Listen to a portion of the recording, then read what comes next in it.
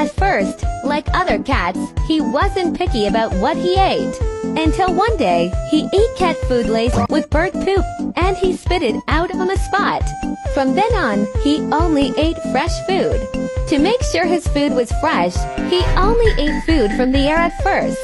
At this point, he was called Mr. Intercept. After he went on like this for a while, he found that it was a little tired, and he gave in. He began to use side-eye to hint people to feed him fresh food. Let's take a look at his acting. His eyes looked as if he could talk.